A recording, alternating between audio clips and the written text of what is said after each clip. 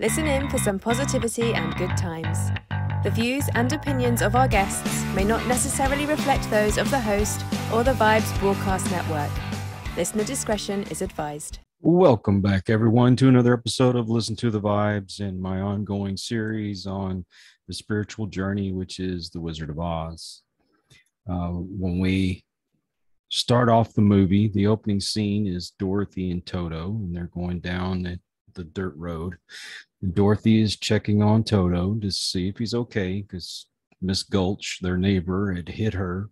Now, I don't believe you actually see this happen, but Toto bit Miss Gulch, and so she reacted by taking a swing at him. And after that, Dorothy goes home.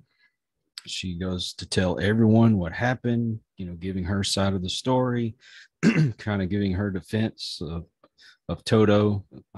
And this goes to Annie M and Uncle Henry and this farmhands. Miss Gulch then ends up coming to the farm. She wants to take Toto away. And Dorothy turns to her aunt and uncle saying, hey, you got to stop this. This isn't right.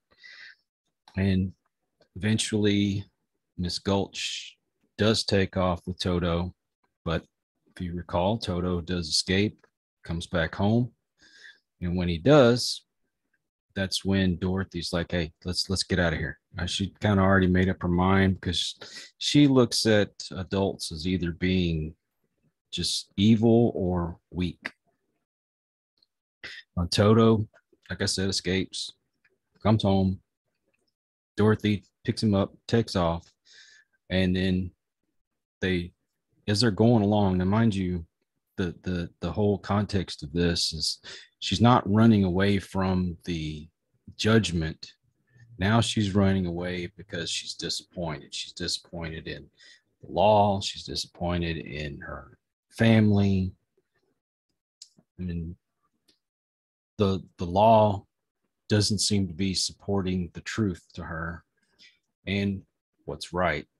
Annie M has tried to argue with Miss Gulch before all this took place. Before Dorothy took off and Miss Gulch took Toto, but she also stops and says, I'd like to tell you what I think about you, but I'm a Christian, so that keeps me from doing that.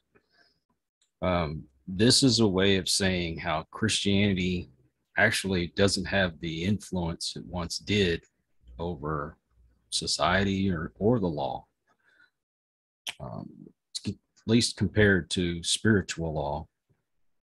And like Jesus, who did break the law, and he was crucified for it, but he did it for a greater purpose. And we see that today with the law. Truth isn't fought for anymore. It's pretty much insanity. If you see the way things are, what used to be against the law seems to be made to be okay and accepted.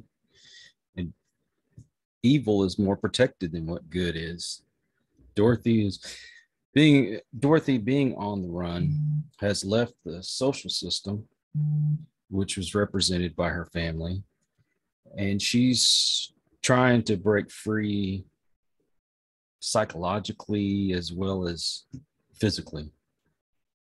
She's trying to mature, she's trying to grow, she's risked everything, but you will see that Dorothy does show her weakness as well.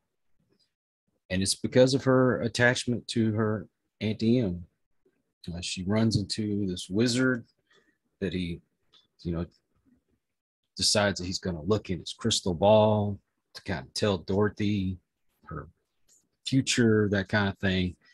Now, if you remember, what he ends up doing is he looks into Dorothy's stuff and he finds this picture of Annie M, and he decides that he's going to use that to his benefit to make her want to go home. I don't say his benefit, but to make it look like he has these powers and to make Dorothy want to go back home. And he sees that Annie M is suffering, and because of that, Dorothy's emotional attachment makes her want to go back home, because just like the world tries to appeal to your emotions, they want you to compromise your beliefs. Uh, they want you to cave in to the world's demands. They they say things like that.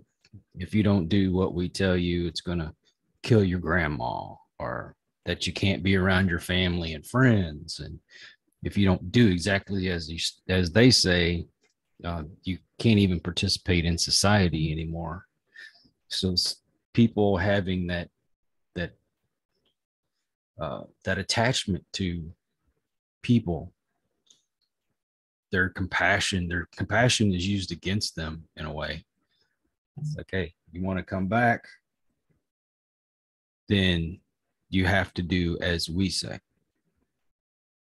Now I'm using that, they're talking about killing your grandma and all this other stuff as an example of some of the things that are happening, but it's also um, with religion or Christianity in general. Um, the best way to put it is, they try to take Christianity out of everything. It used to be prominent in school, and then they took God out of the school. They're trying to take the Ten Commandments out of the courthouses and in government buildings. And if you see anything that you remove God from, it becomes chaotic, and it's doesn't have the same um, power towards like virtuous things. It's it's run amok. I mean, the schools, the things that they teach some of these kids, they're not virtuous. And I'm sorry, but I just think that you should stick to just teaching. You shouldn't be bringing your opinions into the classroom and your lifestyle into the classroom. I'm not saying that your lifestyle is wrong. That's that's all. If you like it, that's fine. I just don't think that you should be bringing your life into the classroom. And you shouldn't be teaching that, it's like with the movies and television. It's kind of like a reoccurring theme that people make fun of your belief in God. They they say vile things about God that you didn't hear ages ago. Seems like ages ago. I think you should still be respectful. I mean, you don't have to be a Christian. You don't have to like God. You don't have to believe in God. You don't have to believe in Christianity itself. But it used to be a respect for it. And it's like you need to respect this, but you don't need to respect Christianity, this lifestyle, or you know, they want things like pornography and profanity to be okay and accepted, but goodness, Christianity, that's somehow wrong. The Bible says we're in this world, but we're not of this world. And I think the way that the author is trying to show that exact sentiment is when Dorothy leaves home. But they're appealing to her emotions and her love for, the societal structure, which is the family. Not that family's wrong. That's if you see, that's what it's trying to show. So she caves in. She goes home. And unfortunately, a lot of people compromise their beliefs because of the world. I think you should stand your ground. Have your morals and your principles. Don't compromise those things. That's why it seems like society is breaking down. And as a matter of fact, once you have made a stand and it's not the mainstream ideal, they go as far as to try to cancel you. That's it's a distortion of the truth. But just like the wizard who didn't really see anything in his crystal ball, he looked through Dorothy's things. He found this picture of Annie M, and using that, he convinced her to give up her journey and go back. I can see different points of view of this, of what has happened. I'd really like to get somebody on who's more steeped into this whole principle ideal that's going on behind this, what you actually see. But it's going to be partially what I've seen from other people and partially my own ideas. I'm probably going to make another video later on that may seem contradictory, but you'll see it kind of lines up as well. But anyway, we're going to leave it at that. There's still a lot more to tell. Until the next one, please take care. Be kind to one another. God bless and peace. We hope you enjoyed this episode of Listen to the Vibes. You can catch us on Buzzsprout or wherever you listen to your favourite podcasts. And on YouTube. Follow us on Facebook at The Vibes Broadcast Network